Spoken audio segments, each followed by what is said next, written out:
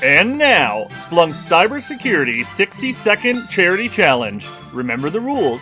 You've got to get through an entire subject in 60 seconds, or you donate to today's charity of choice.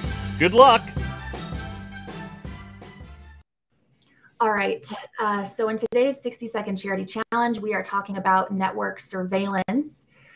So last week, the U.S. Federal Trade Commission voted unanimously to adopt rules banning the import or sale of telecom equipment from Chinese companies, including Huawei and ZTE, over national security concerns. And at the same time, the British government recently banned the installation of surveillance cameras manufactured by Chinese companies at sensitive locations due to potential security issues. So, Mick and Ryan, I wanted to ask you what you think people watching should know about network surveillance and what's possible when it comes to government surveillance or ISPs.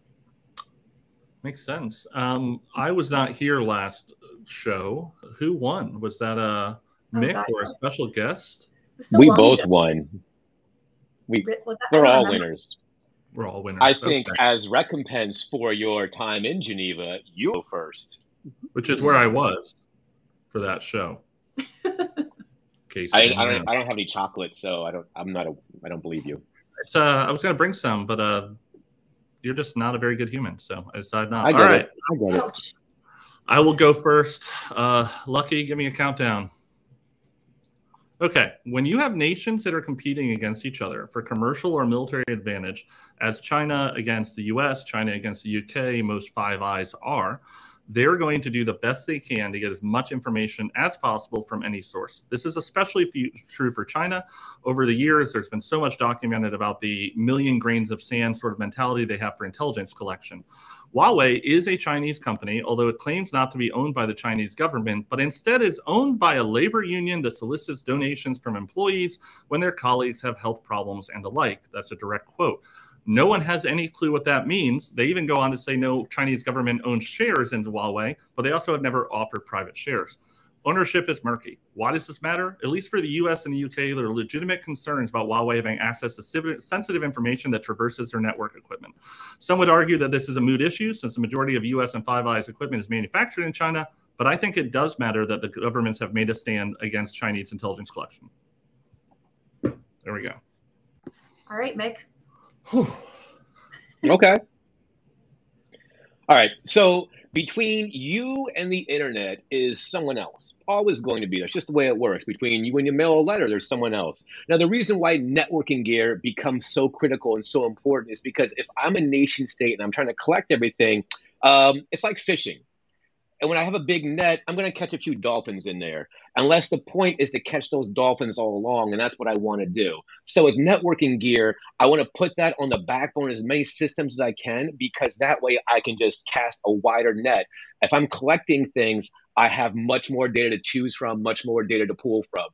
Now, the problem being, and I guess just the why way it goes, is that you are an adversarial nation-state government, and the United States is not going to let that happen. The United Kingdom's not going to let that happen. I don't think it's going to be as big a problem as people think. There's going to be workarounds for that for a nation-state, but it's good to let people know that there are other people watching what they do. All right. Well, before I say anything, does anyone watching have an opinion on who won? Because let's see. It's always a difficult choice. So I don't think it's that difficult, Audra. I mean, he is your boss. So. And one person is a bad human who doesn't deserve chocolate. So. All right. Well, yeah, but Audra didn't get to. Who said she didn't? Well, I like, Mick, how you always, you reference that there's always between you and the internet, there's someone else. And I think that's an important thing to remember, whether it's metadata or who knows what. Depending on the technology, I think that's something to keep in mind. And that kind of ties into our next conversation about end-to-end encryption, which we'll get to in a minute.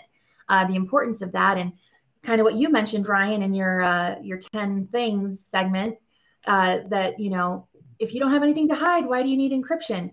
Well, just privacy. There we go. And that's a good enough answer. So I'm going to go with Ryan today. Such bullshit. But it was a tough call, and no one weighed in on the chat. So No, we have someone who split the Gordian knot of both won my vote. Oh, really? I didn't see. I'm behind on my chat here. But all right. This is why Lucky votes. All right, this is why we let Lucky vote. Okay. Yeah, This is why we let Lucky vote. 100%. This is the good news there. All right. So. And what is our charity today?